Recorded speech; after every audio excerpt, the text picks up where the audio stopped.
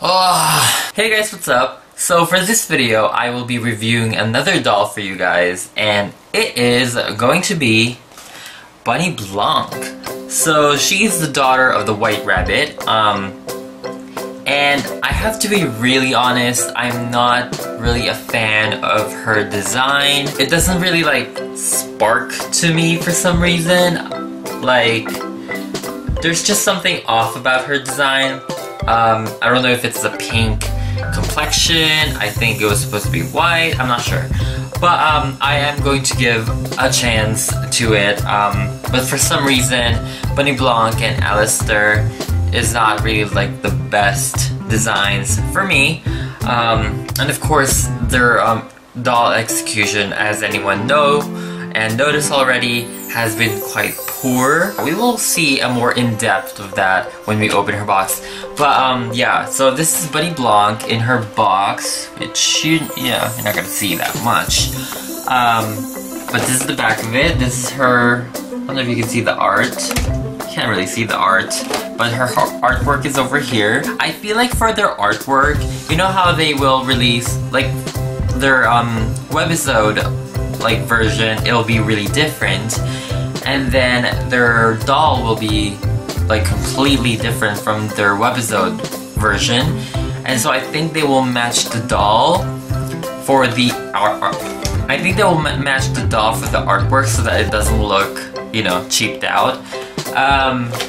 But that's how she looks, and what else is there? But yeah, so she's the daughter of the White Rabbit again, and she does have a clock here. Yeah, she has a clock there, and over here she has Alistair, Fabel, and Rosabella, and she just has her description here like every other one's. But yeah, nevertheless, I'm so excited to unbox her and customize her. So let's go ahead and unbox her. So this is Bunny Blanc out of the box, and as you can see, she has her bookmark, her stand, and her brush. And yes, she is a royal. Let me go ahead and review her from head to toe. Her ears are not attached and is made out of hard plastic. Along with it, she wears a black top hat with a golden clock. Her platinum hair is shoulder length and is also gelled to place, which I want to restyle. I feel like she deserves curls or something like that. She does have light pink skin, and she's given her own face mold, I believe. Her eyes are bright blue with a lavender color eyeshadow, but the placing on her eye is faulty.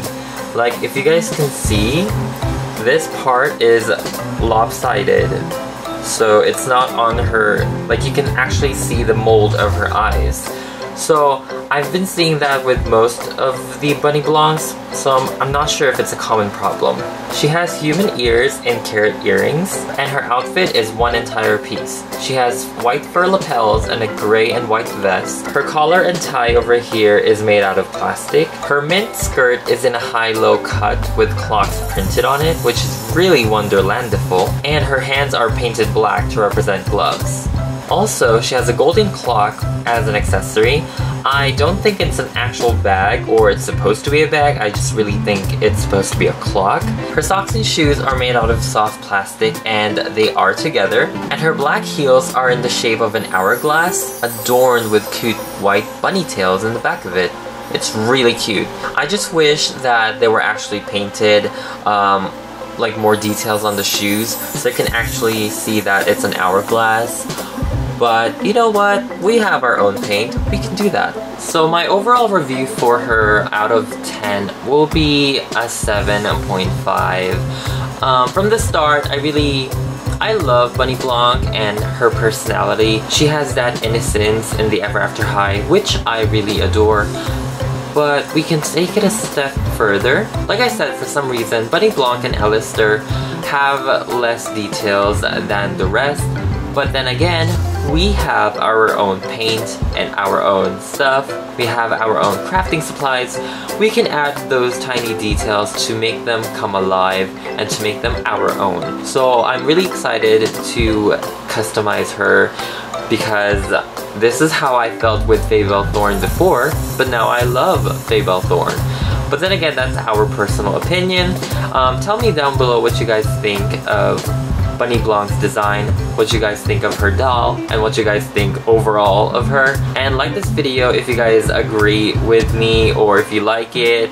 Tell me what you guys think down below. And yeah, thank you guys for watching, and I'll see you guys on my next video. Bye!